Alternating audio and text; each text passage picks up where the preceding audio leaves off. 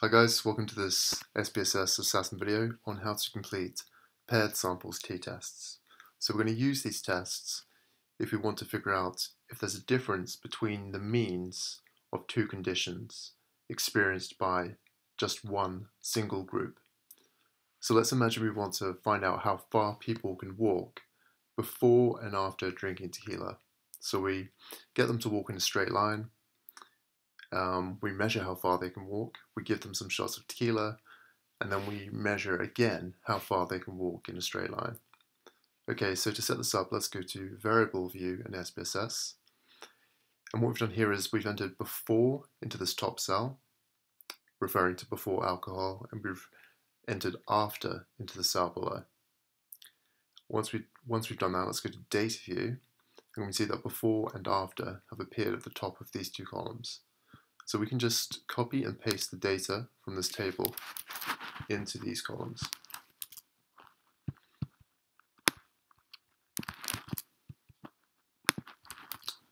Alright, once we've done that, let's go up to Analyze, down to Compare Means, and then Paired Samples t-test.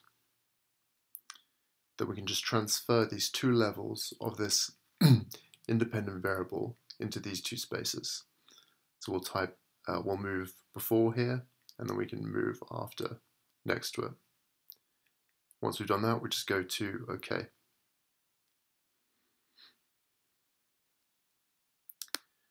Alright, so we can see that before the participants had alcohol, they could walk 9.5 meters on a straight line, and afterwards they could walk 6.8 meters in a straight line.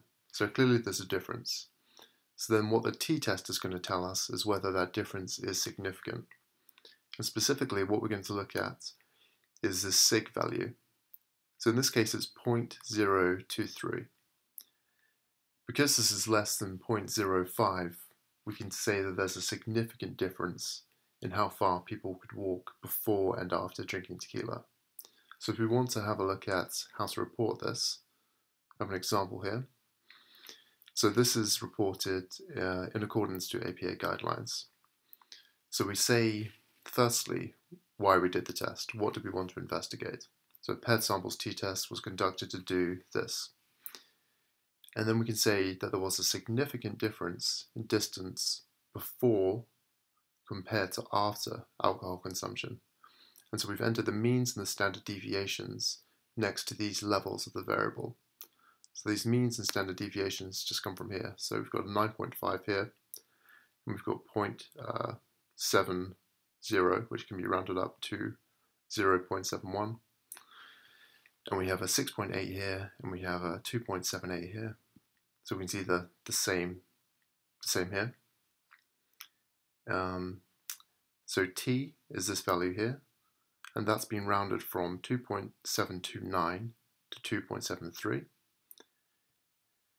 The degrees of freedom is just next to it, so 9. That's just the number of participants minus 1. So that 9 has come from there. And the p-value, as we looked at before, is just the sig value. So that's really all there is to it. If you have any questions, just put them in the comments below, and thanks for watching.